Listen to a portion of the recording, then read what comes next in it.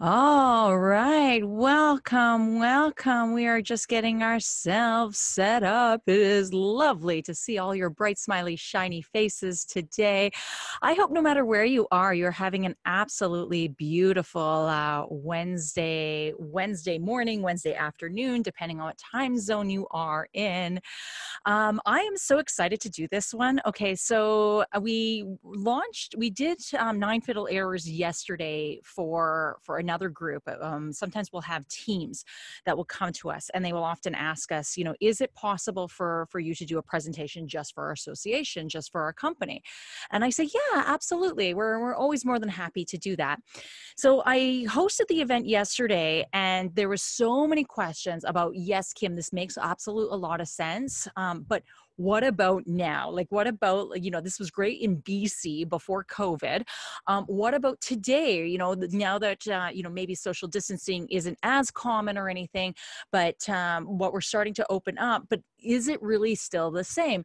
So I am so excited because what I did was I created the 9 Fatal Errors Market Leaders Don't Make, the COVID edition. Whoa. So some of our things are completely brand new. Some of the things are completely just revised and updated specifically for the times that we are in right now.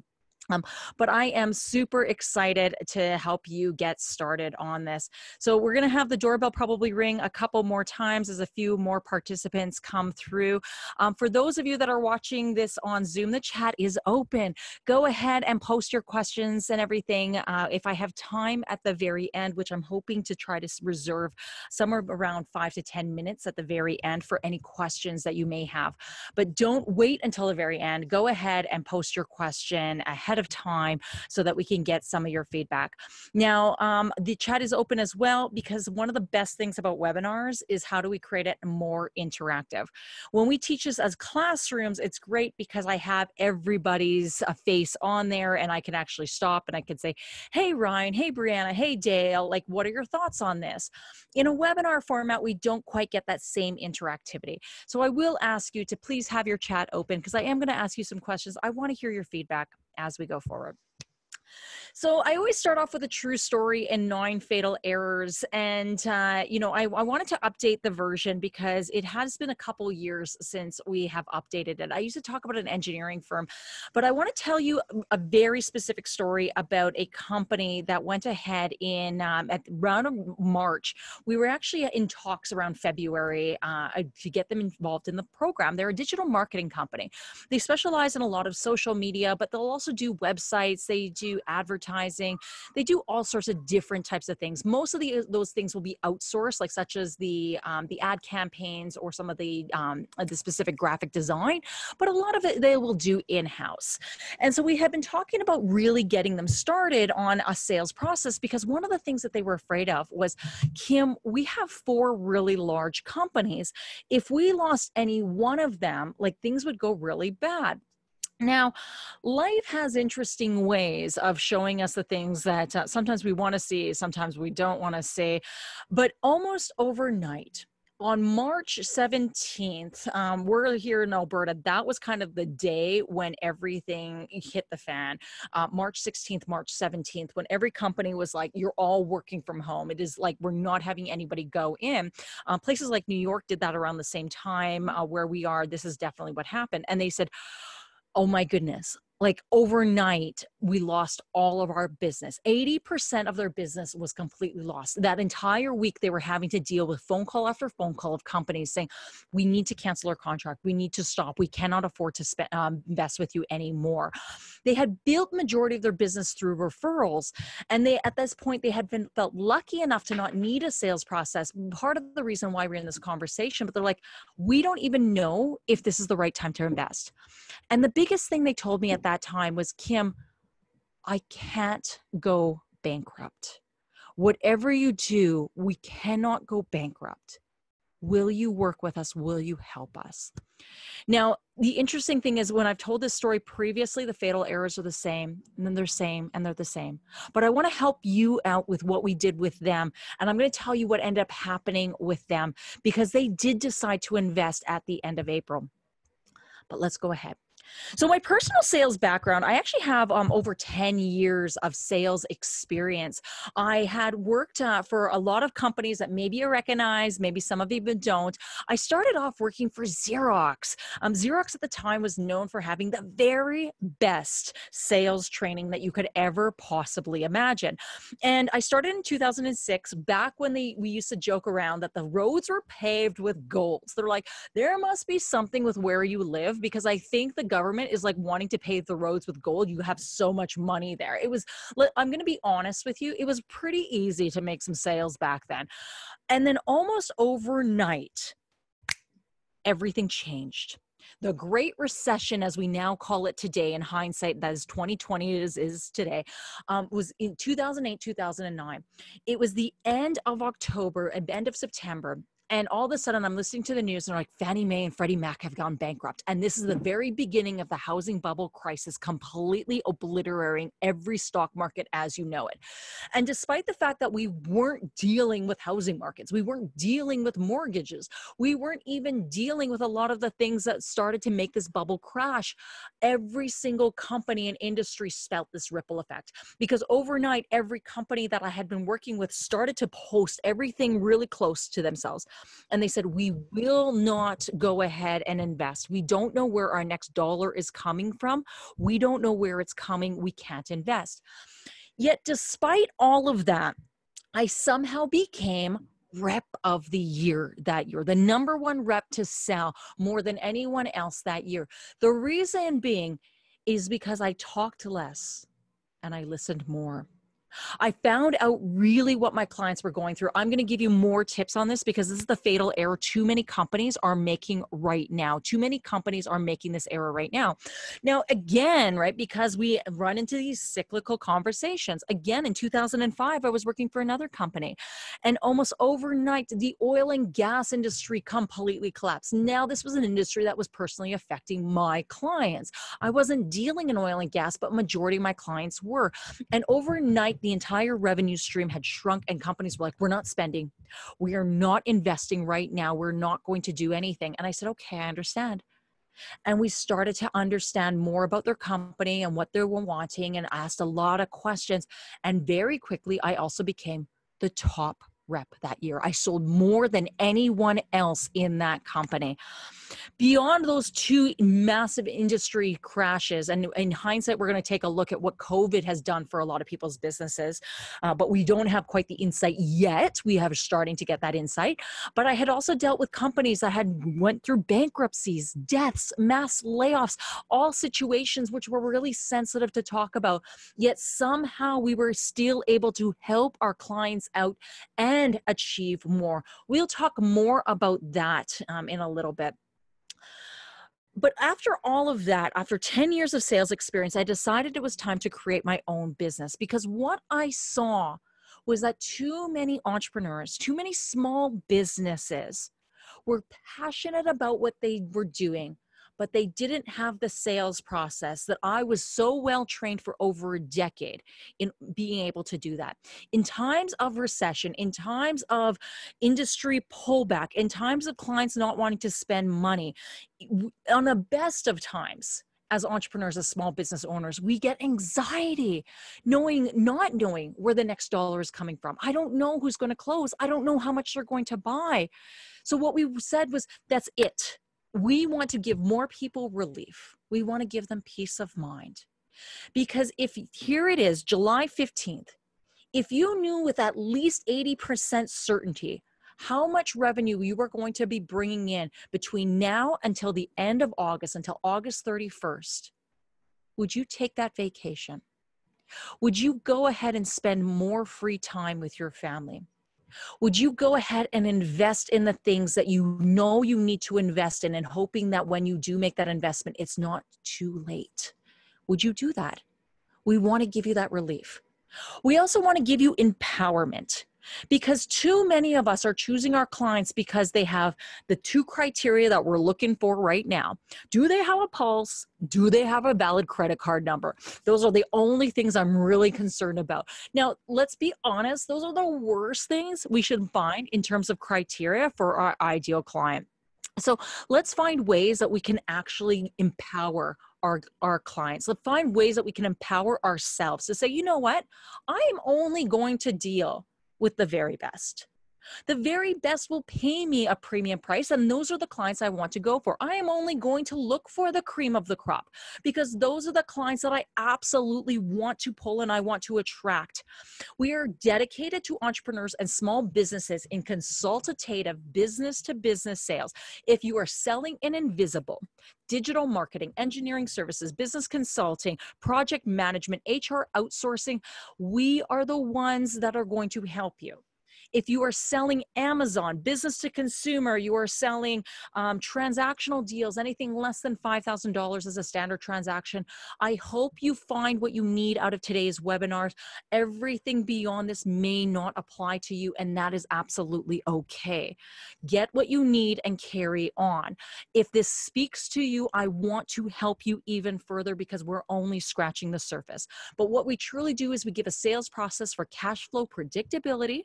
You know what you're going to sell, when you're going to sell it, and for how much.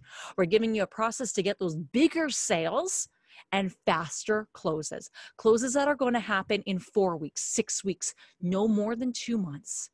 Imagine what that would do for you. This is me today. That is me on the left. I know you're like, who's that other person? She looks familiar. Yeah, that's my best friend, Oprah. She has no idea, but trust me, I know. And that's all that matters. That was actually my opportunity to meet her because of all the wonderful things we've been doing for small business owners, for entrepreneurs just like you. Trust me, Oprah doesn't meet just anybody. So I want you to know that if Oprah's willing to stand by me, I'm willing to stand by you.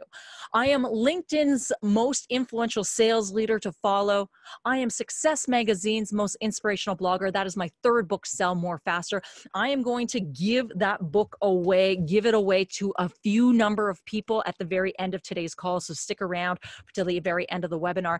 I am also Startup Canada's Female Entrepreneur of the Year. Okay, let's talk about you. Let's talk about these fatal errors. Fatal error number one. I need lots of leads. Okay, so here's the thing. As COVID started to happen and we started to pull back our business, a lot of companies were pulling back. There was one of two things. There's kind of two schools of thought I've seen with businesses. Either number one was the I'm too nice. I'm too nice, so I'm not really going to reach out to any clients. And we were so nice. We were so nice that for 3 months, we said, I'm not going to reach out to any clients. And then come June, it was usually about the end of May, come June, all of a sudden, those people that were so nice said, oh, I don't have any money. I don't have any revenue coming through. I need to really hit it. Now, I don't know if you've seen the same thing, but all of a sudden it felt like overnight, right after the Memorial Day weekend, my inbox in LinkedIn started to go filled. And it didn't matter what time of day it was. And it was like, listen, these are the things I can do for you. Link. Don't forget to check me out. Here's a PDF and here's a bunch of other stuff. And it was like they were doing this pray and spray type of approach. I want anybody who has a credit card and a pulse. Who is out there? Somebody's spending money. Who's spending money? I'm going to find them.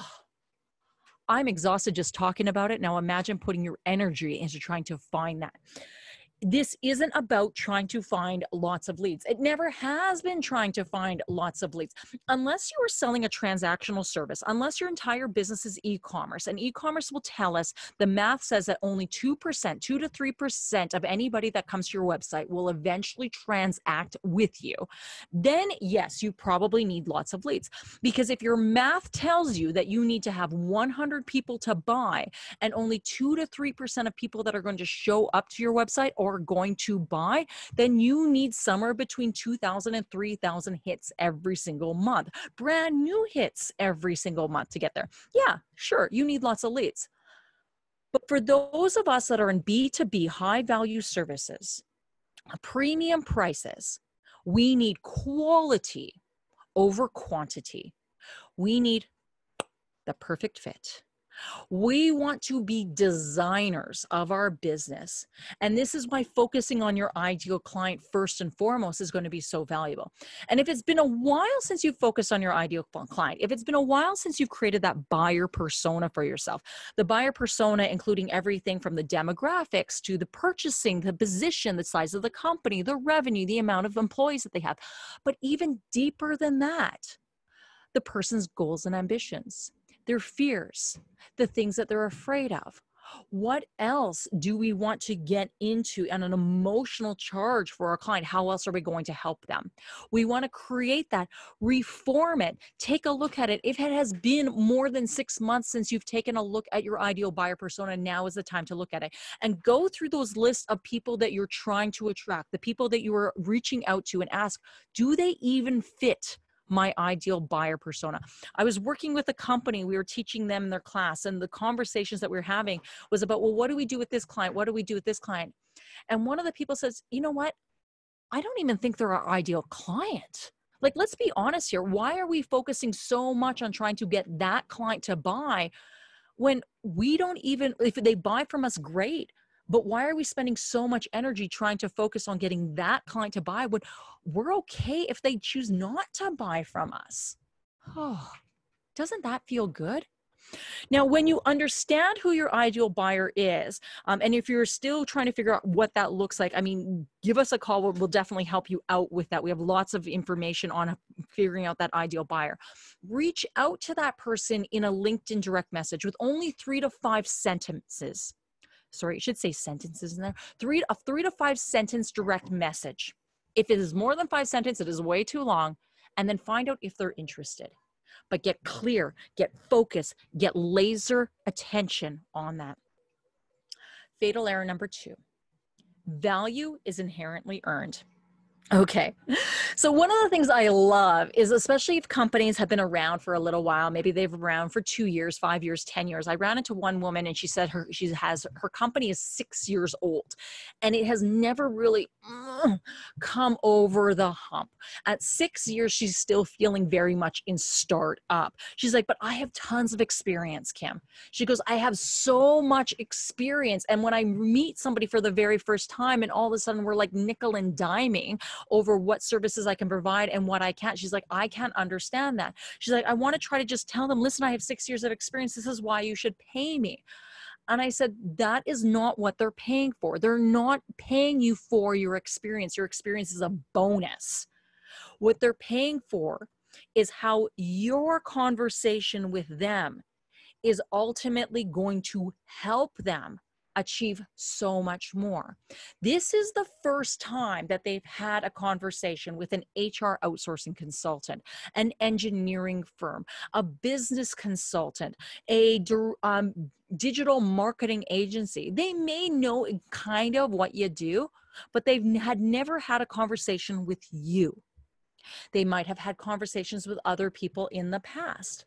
But your conversation with them is the very first time, and they want to be feeling taken care of. Don't try to rush through this process because you know what you know.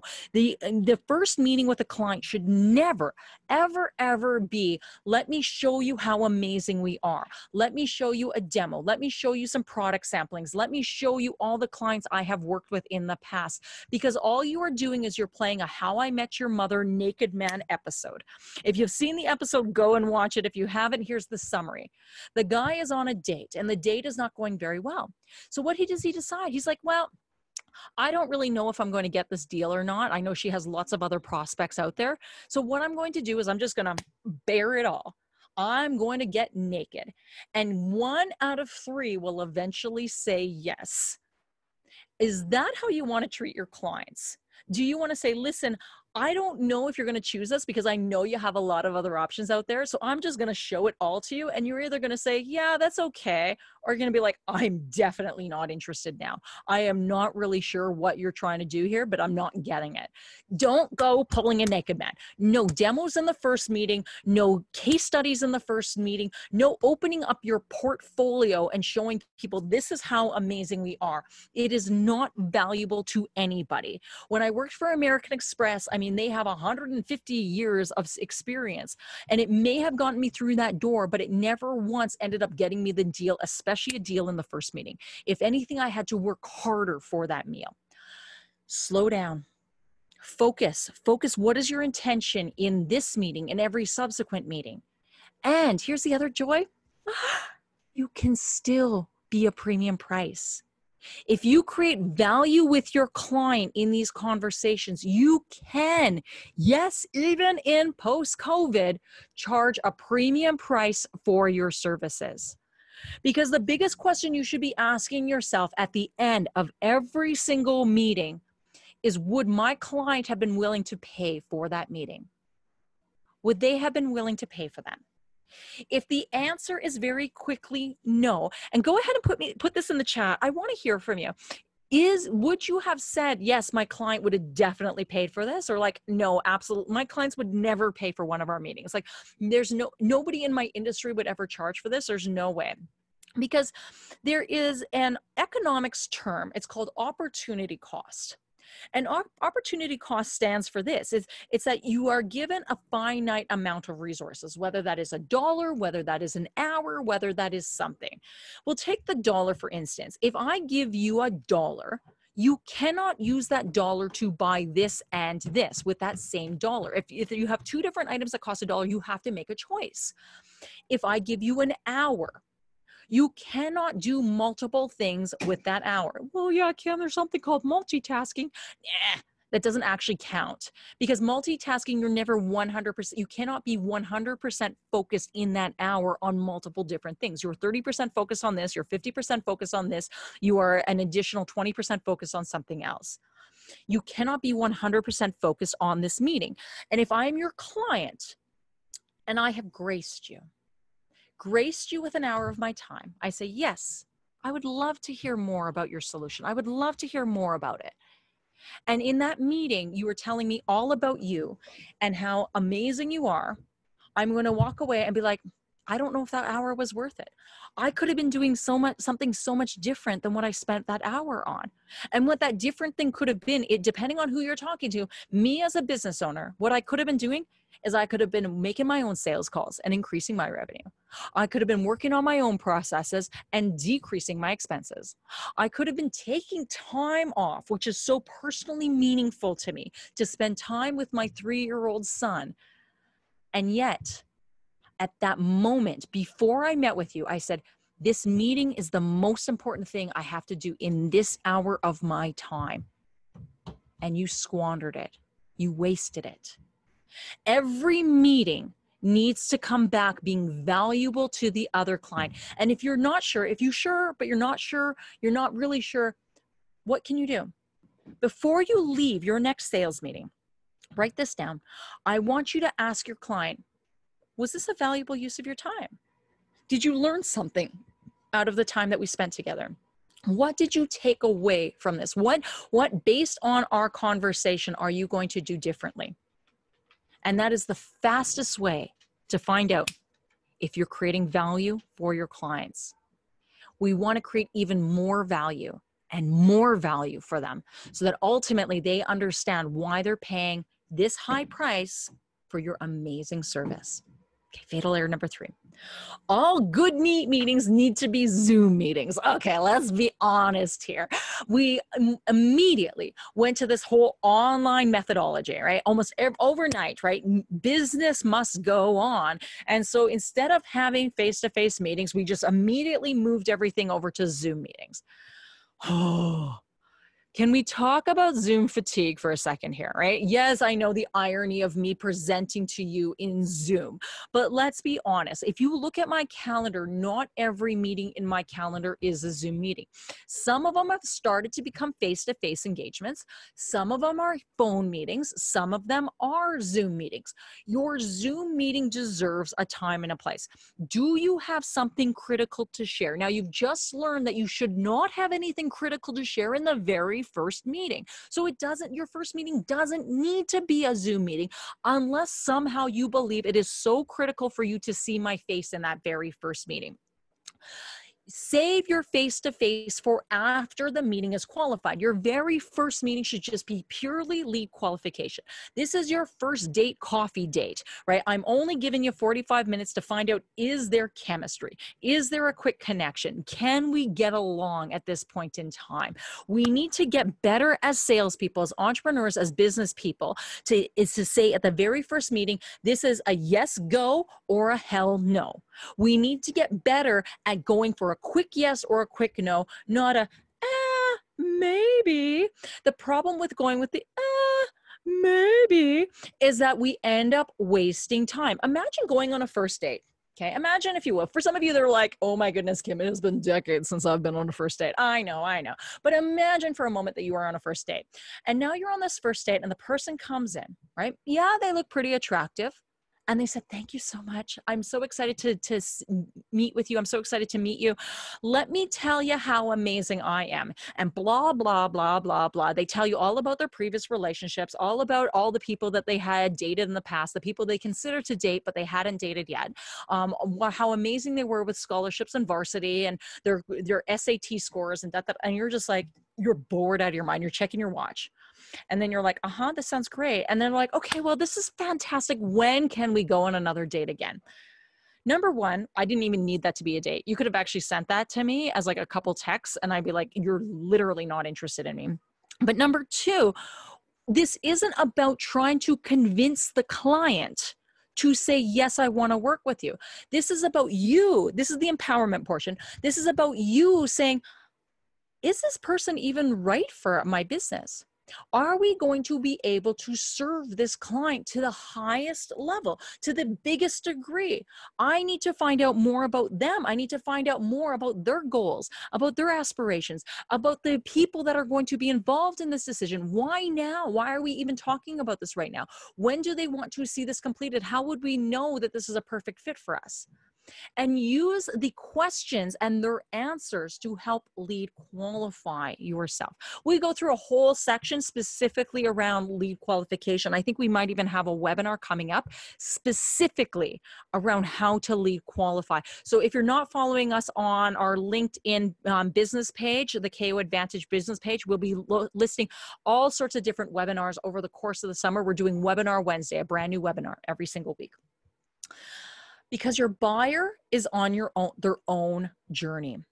Your buyer has to understand, how will this fit for my business? So this is a very reciprocal type of relationship. As much as we're interested in finding out, is this the right fit for me? Our buyer is also wondering, is this the right fit for me? And it is fair for us to come in and respect the process of what they want, of what they're looking for. We should feel free to ask questions about how they will make their decision, not necessarily what the decision they're going to make. How will you know that this is the right solution for you? How will you prioritize what the right solution is? When you're looking at a different solution, what are the main criteria that you're looking for to know that this is the right thing? And be with them. Too many sales processes I see are trying to force you to get to the very end of a marathon. If you've ever ran a marathon, let's be honest, you can prepare and you can plan. I ran a marathon back in 2014 and I spent months preparing for it. I did my speed tests. I ran and I found partners and I found all these people that I ran together with. And despite my best intentions, it took me a lot longer to get to the end of that path than I would have imagined. And I ran with someone who helped to move me along. My coach was standing at the very end of the finish line saying, come on, Kim, you can do it. But the person that I remember the most was the one who ran beside me the entire time. If you are going to run a marathon with your prospect, run with them. Don't try to get them to the very end of the finish line. Because your sales cycle should align with where your buyer is in the process. Where is your buyer? This is where you are. Where is your buyer? This is where you are. We don't just show a sales cycle without talking about the other side of the business. Some of you are probably taking screenshots of this. I love this. I love this. Let me know at the very end of the call. We'll actually even send you the full PDF version of this so that you actually have it available to yourself. You're not having to look at a JPEG screenshot, but whatever floats your boat. We want to make sure you're lead qualified, value creating, and then proposal. Look at that proposal one. I want you to take a second just to stare at that one, because what it says at the proposal stage is that nothing new should be presented. Nothing new should be presented. Yet too many sales processes out there, too many of us that are involved in our own sales processes will try to jump to proposal, and the client hasn't even had a conversation with us about the price. Imagine going on a test drive with a car. You have no idea what that car is going to cost. And they are test driving you. They're like, this is awesome. You're like, yeah, this is amazing. Is this something you'd want to own? You're like, of course, this is something what you're wanting to own. You're like, awesome, awesome. And then they finally bring you in and they're like, oh, by the way, it's $120,000. And because you already told me this is something you want to know, you want to own, let's sign on the dotted line. And you're like, I was definitely not prepared for that. Let me take a moment and think about it. Okay, so we can all imagine ourselves in that situation. So why are we thinking our clients are going to be any different when we unveil like the most amazing magic trick that you have ever seen and say, listen, customer, I'm going to show you the proposal. I'm going to hide the price, and then I'm going to unveil the price like it is the most amazing magic trick you have ever seen. And the client's like, wow, that is so incredible. Yes, of course, I'm going to buy. I don't know why sales teaches you this, because that is like the worst thing in the world. I have yet to ever have somebody who's like, whoa, the price is so amazing. I need to buy right now. That is never, ever, ever the case. The proposal, nothing new should ever be presented. Don't ever present a proposal without setting your client's expectations on the price. If you have questions about that, contact us. We're happy to answer that for you. Fatal error number 4, talking more than listening. Okay. Let's be honest here. We are all going through something unprecedented. We are all going through something completely unique. And overnight, between February 15th and March 15th, priorities shifted overnight. In my business, I know as the business owner, we were talking about, okay, here's the investments we want to make. Here's the goals we have for ourselves. Here's what we want to do. Boom, boom, boom, boom, boom. Here's our 90-day plan. 90-day plan. Because when March 15th came around, overnight, everything completely shifted. Your clients are no different. Overnight, their priorities shifted, and they probably had to take a look really quickly. They did some type of contingency plan, some type of emergency planning. They did that. They got through it March 30th, April 15th. Okay, this isn't going away. May 15th. Oh, okay. Well, business needs to keep going. So what are we going to do? Priority shifted really fast. And let's assume that you were one of the lucky ones and you were in a sales conversation very early on with your client. And we wanted to we wanted to just continue on having that conversation with them. All of a sudden they're like, well, no, we need to wait. Of course they need to wait. Things changed really fast. And so we want to go back to them and ask them more questions. Pull yourself back into your sales cycle. This is not a linear thing. This is a cycle. It is a turning thing. We want to bring ourselves back, ask more questions, find out more about them. Let them know that you're here to listen. If you're spending all your time talking to them, then their eyes are gonna glaze over and they're like, you don't get it. You don't get how much our business has changed. Ask a lot of questions. Be the one who is going to completely surprise your clients because you have prepared the questions you want to ask them. Your clients want to create a solution with you. They want to feel like they had been involved in the solution and that, yes, it may be cookie cutter, but they had their say and that you got to understand their business. No client wants to feel like you had the solution and you're just trying to get the square hole in the round peg. You're like, let's just take the square hole. Let's put that round peg in there. We're going to fit you in. We're going to fit you in. No, I want to know that you are creating this with us. Now, the nice thing when you even get to proposal is that the proposal is allowed to be collaborative. I'm probably one of the only salespeople that actually will ever say this, right? A lot of sales leaders, sales training will say, your proposal should be presented and it should be presented in this way. I am the reigning person. This is how we'll present it. No, nobody wants to do that. We want to feel like we're part of the conversation.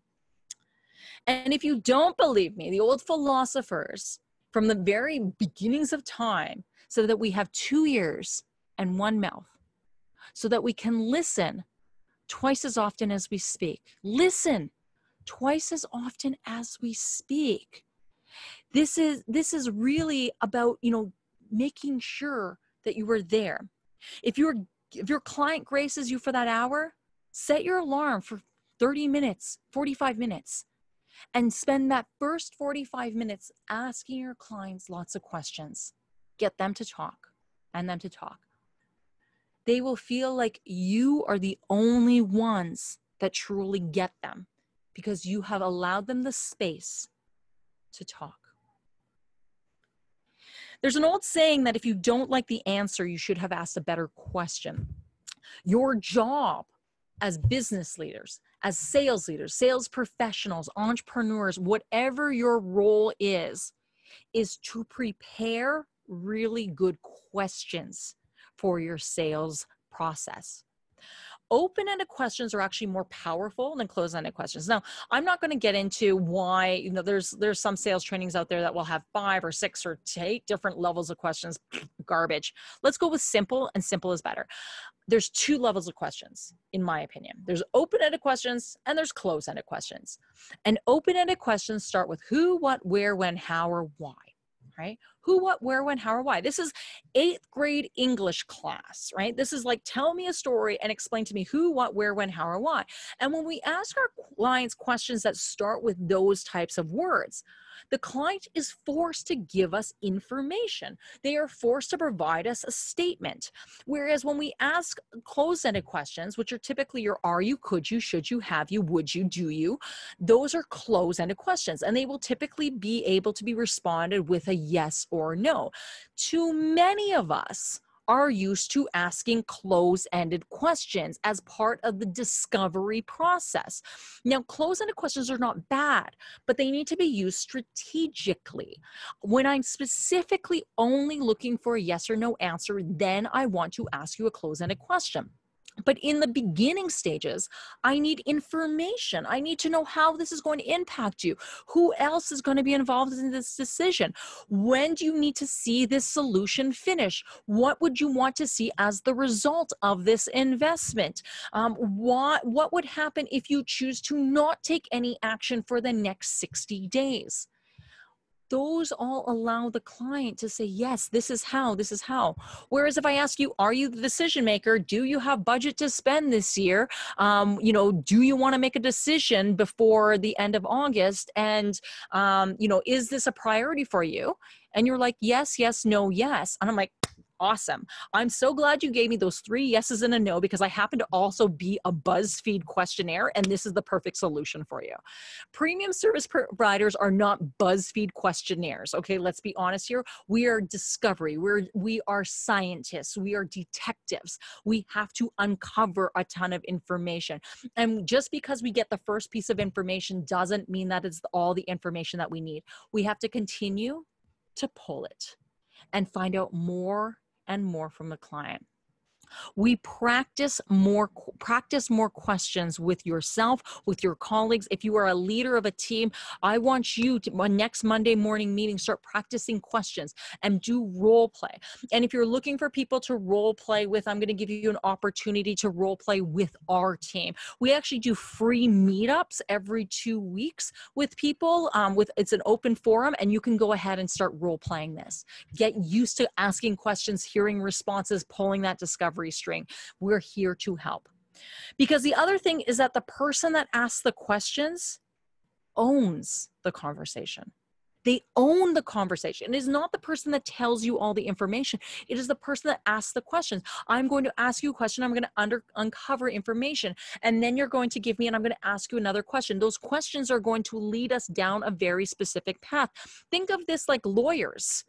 Is the person who's in control of the trial the person who is sitting in the prosecutor's box, or is it the person that is asking the question, the lawyer?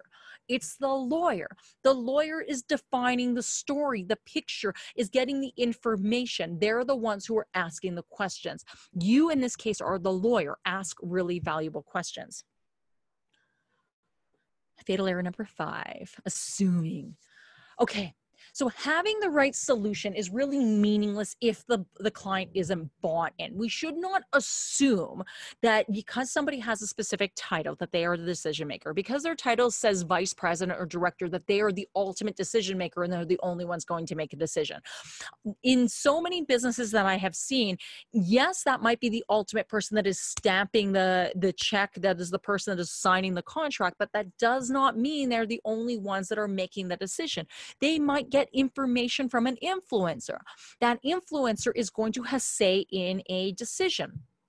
We'll see too many people that will assume, well, that's just a small company. They're not going to buy a lot. Here's the other one I'm seeing a lot. People are assuming every company is looking to reduce their costs. Do not assume that every company is looking to reduce your costs. Nobody wants to hear from me. Do not assume that nobody wants to hear from you. There are a lot of companies out there that are wanting to invest.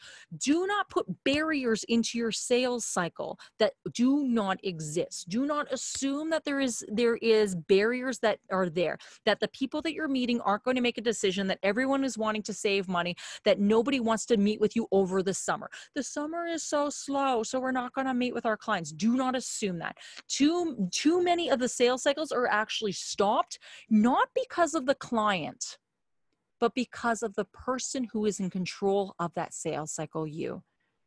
I see too many business owners, salespeople, sales leaders that will hinder their own sales process because they've assumed. Confidence is something we gain through experience. And the more we practice and the more we support and the more you have a tribe behind you saying, yes, you can do it, the easier it will get. Don't assume. Number 6, answering objections. We always want to get the information from the client when they give us an objection. As we move through the sales process, and here's the thing, most objections are actually going to come at the very beginning, usually in the first phone call, the first email, right? That's actually majority of the objections. But later on, we'll continue on through the process and the client is going to start to give us objections. Well, what are some of the prices? Can you do it for this type of package? Are you able to provide us an annual program? Can you do payment solutions? They start to provide us a whole bunch of different things because in the back of their minds, the thought process is happening. They're talking to a lot of people and there's a lot of things that are going on. And typically what we do, because we are now at this point, for whatever reason, we are scared to lose the deal. Yes, absolutely. Yes, we can do this. Absolutely. Yes, we can make it in green. We don't make it in green, but we can definitely do it. And we will just answer these objections because we just want to seem like we are accommodating. Slow down. Slow down, my friend, because oftentimes what the objection actually is the client is really asking, if something happens, will you be able to work with us? Will you be there for me? The reasons why they're asking for different solutions, different payment strategies, pricing, discounts, everything, is because they've created some type of world for themselves and it needs to fit within that world. And anything that doesn't fit there needs an alternative solution. And so we want to find out from our clients, if something happens, will you be there for me? Is a wonderful way of interacting with our clients. Let's let them know that we will be. Number 7, proposals as contracts. Okay. So if you remember when I showed you that sales cycle, there was a very specific, I said, take a look at that proposal section. The proposal had a very specific section in the sales cycle. The proposal is not a contract. It is not a scope of work. It is not a letter of intention. It is not any of those things. In a romantic relationship, we do not confuse the proposal with the prenup, with the marriage certificate, with the tax forms or anything else that we try to provide our client. None of that exists. The proposal has a very specific time and place. The other thing about proposals is people try to put a ton of information into a proposal. They try to fit 54 pages of information into a proposal, thinking that this is what they need. No. The client's proposal should be a simple, yes, we're ready to move forward, or no, we still need more information. The proposal is simple. We focus on this 6-slide proposal. 3 weeks ago, we did the webinar on the 6-slide proposal. If you missed it, you can go and find it in one of our links. Send me a message also. I can also just send you the link as well. There's a slide deck and what you should include in your proposal. But simply your 6-slide proposal will include the slides of goals, current state, ideal state, solution, timeline, investment. If you have to put more information in there, I challenge you, do you have to? Do you have to? How can you simply convey the information you need to in those 6 slides? Simple is better. Anything that you feel like you absolutely need to put in there, I challenge you to see if you can provide it as a talking point as opposed to a written point. Simple is always better. Because when we think about simplicity, when we think about what we need to convey in a proposal, the difference between it is how airlines sell vacation packages. When an airline sells you a vacation package, right, they first of all focus on what your goal is, right? Where do you want to be? I want to be on a beach. Great, we have beaches. Where are you currently? Well, currently I am in Chicago in the middle of February. I'm not just in Chicago, I'm in Chicago, and you're in a time and a place. And by not moving outside of that time and a place, things will get really worse. If I'm in Chicago in the middle of February, it is cold, it is blustery, it is snowpocalypse. What is your ideal state? Really, I would love to be on a beach, but I am okay with anything warmer than here. I need to be able to do it efficiently, timely, and as soon as I can. Great. The solution is we have a vacation for you, an all-inclusive for 7 days. How amazing is that? The timeline is that we can get you there. All you have to do is book and we will get you there, and the investment is this price. Now, when the airline focuses you on that, and usually in a 30-second commercial is where they'll do their proposal. They do this as a 30-second commercial. They focus you on the person who is in the blustery cold. They focus that same person now on the beach. And she's so much more happy. Oh, she's exchanged the parka for a bikini. She's got rid of the snow-covered streets for the white sand beaches. And life is blissful. And when we think about what that airline sells, go ahead and put it in the chat. What do you think that airline sells? When they're selling you that vacation package, and they're focusing you on that beach, on how amazing it will be, what are they selling you? What is it? Because if right now sucks and where you want to be is blissful, what they sell you should be something in between. Debbie has put in here, yeah, it might be the experience. I get people that will tell me happiness. I will have people say, well, you know, it will be an experience. It's a vacation. It's a getaway. It's bliss. No, all of that is wrong. Because what the airline actually sells is a seat on a plane. And if they focus the 30 seconds entirely on how small your seat is and how they have a 24-point now COVID relief, virus protection and everything, and we're going to fly for you for 30,000 feet in the air for 6.5 hours with recycled air, people still would have a really hard time getting on a plane.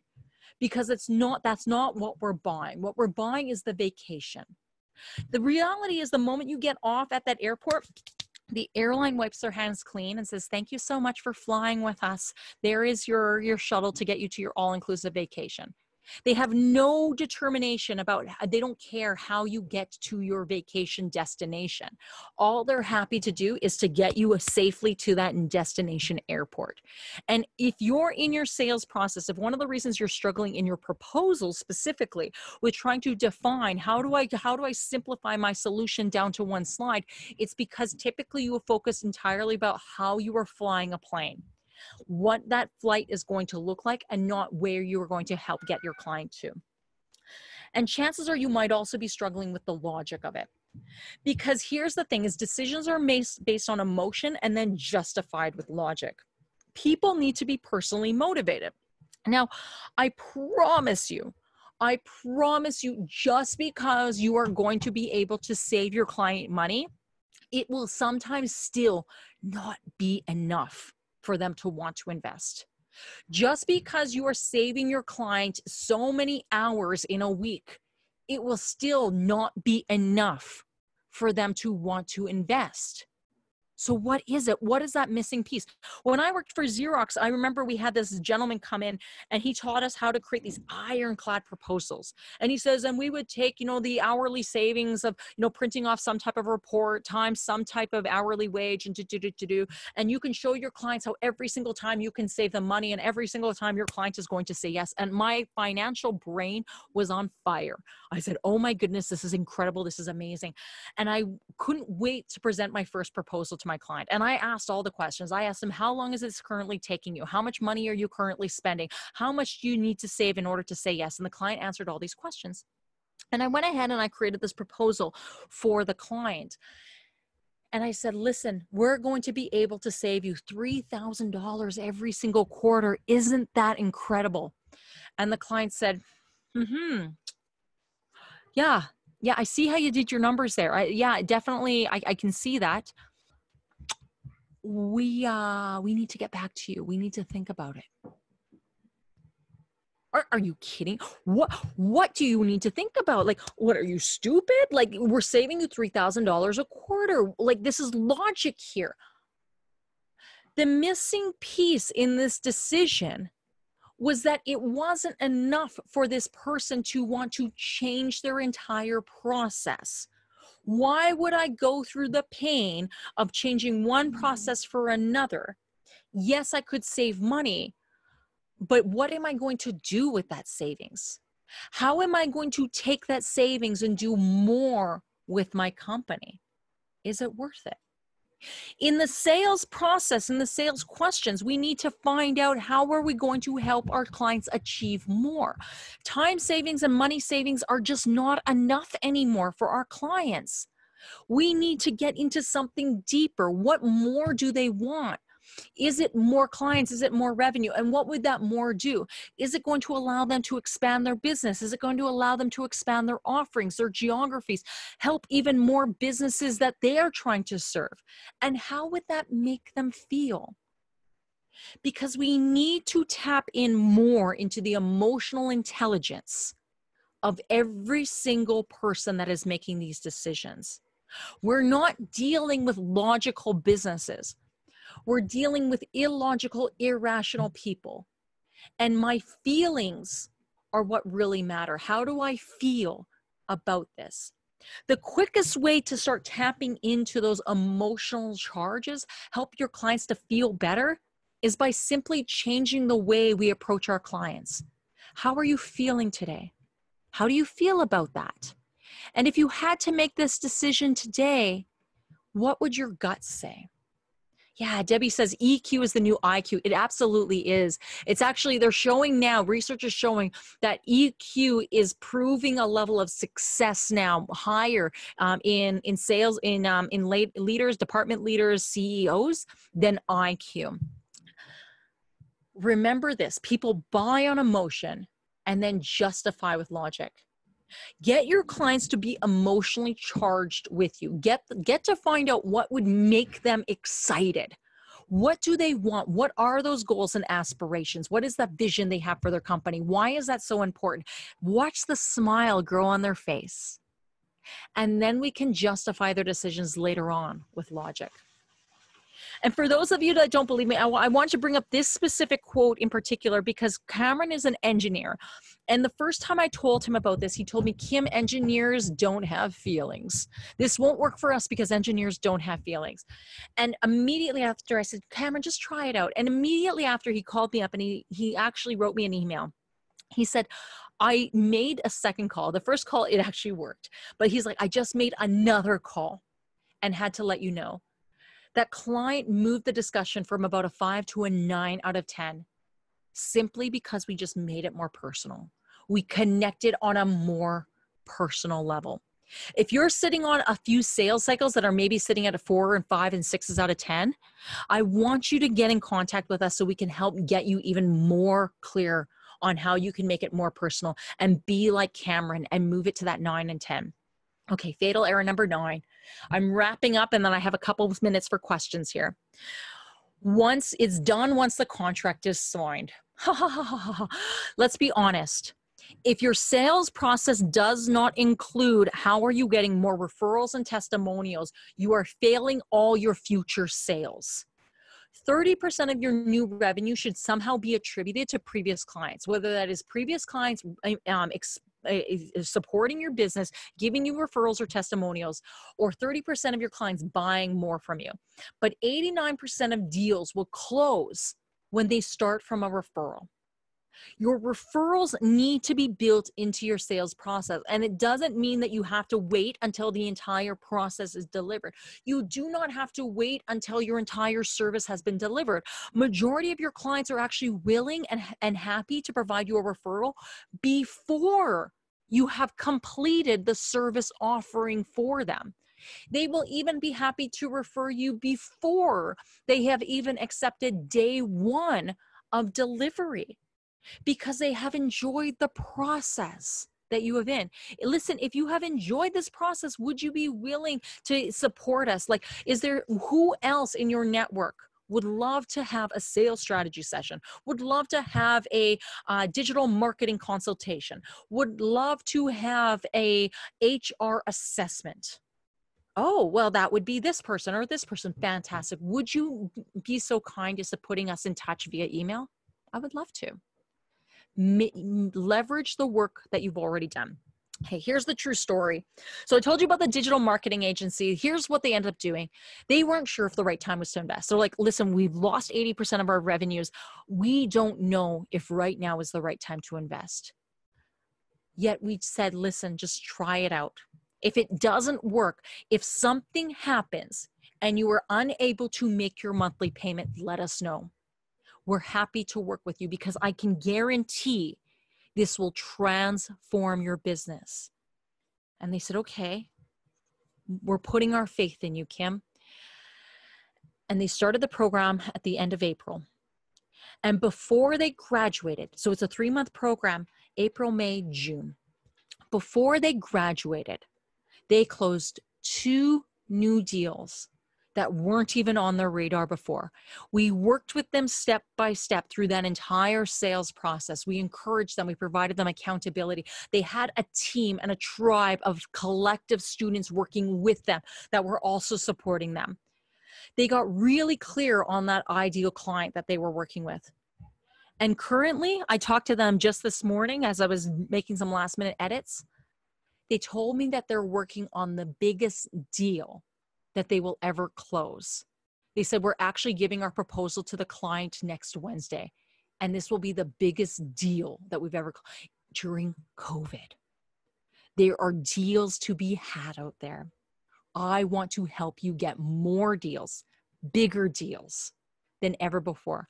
And the last thing they said before we got off the phone this morning was, we couldn't have done this without you. Doug McKay also had the same experience when he finalized a 6-figure deal and the client ended up countering by offering him more money. Doug, you've done such amazing work for us, they said. Would you be willing to take on this additional project and we'll even pay you more? He says in one single sales cycle, he closed 2 deals. We have programs that will fit for whatever you're looking for. We have instructor-led, we have self-study. We have low monthly payment plans that are fair and reasonable no matter what you are looking for. And all of them include a year of coaching support. You can check out our online or self-study program at kimorleski.com/ko-online. What Nabil said was that we truly undervalued the course for the value he received. He said this in week 6, halfway through our 12-week program. He's like, had I known I was going to get this, he's like, I would have paid way more. He's like, I was so nervous the first time I had to put that payment down. He's like, but by far, this was the best thing I've ever spent. But if you're not in a position to invest right now, I want you to know that help is still on the way. I want you to book a sales strategy session with my team. You can go to bit.ly/KO meeting. Go to that link and it will actually book a time that is most convenient for your calendar. We're going to give you a sales strategy session. Once you book it, you are also going to get my book, Sell More Faster, for free. And to additionally give you support, that month of group coaching that we have, we're going to give you a full month for free. You will be signed up and you are going to participate in our group coaching sessions. And you don't even, there is no commitment to buy beyond that. We truly want to help you get better at your sales conversations, better at that questions, get the confidence you need to reach out to clients, get those proposals even better. And if you don't believe me, listen to Rob Crooks, because he says the longer you wait, that's revenue you're missing out on. Are you in a position to miss out on even more revenue? I want to leave you with this final thought because some people tell me that this is too good to be true. The reason why we do this, if LinkedIn calls me their most influential sales leader to follow, Zig Ziglar is my most influential sales leader to follow. And he says you can have everything you want in life if you help enough people get what they want. That is it. That is our whole mandate. We want to see more business owners succeed. We want to see more salespeople succeed because sales is the process of connecting with more people. And if we can connect with you and we can help you, we've truly done our job. We've done what we've set out to do. So I'm going to leave you with this question. What is one thing you are going to do differently today? I am honored. I am blessed. I know that you had other things that you could have done with this hour of your time. I know that to ask you to spend an hour with me is a lot. So thank you. Thank you so much for that. I hope this was valuable for you. Was this valuable? I mean, please let me know in the chat. And if it wasn't, let me know that too. I want to continue to get better and better. I also want to know what is one thing you are going to do differently. One thing you took, I gave you a lot of information today. Next week, we're having another webinar Wednesday. I believe the topic is on prospecting, different ways that you can prospect, specifically in online and in offline communities. I hope you will join us. Don't forget to follow us on our KO Advantage page. Connect with us. We have a limited number of sessions available to you for those sales strategy sessions, as well as the free book, a month of free coaching. We can't offer this to everyone. So once those spots are taken, they are taken. Thank you, Debbie. I really appreciate this. Thank you, Jay. Thank you, everyone else, for joining me today. I truly appreciate this. Go have a wonderful Wednesday afternoon. Goodbye.